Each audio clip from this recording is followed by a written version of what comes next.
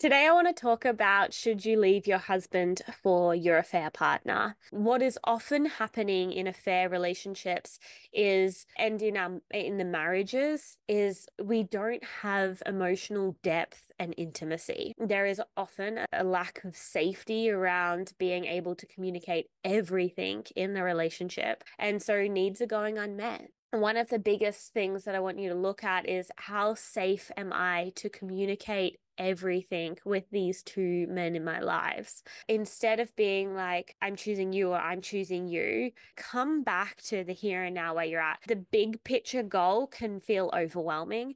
I want you to start on the little day-to-day things of really how safe do I feel to be expressing my feelings, my truth, and be met with someone receiving me, all of me, being able to take in what I'm saying, feel into what I'm saying, honor me for what I'm saying, and then offer their perspective.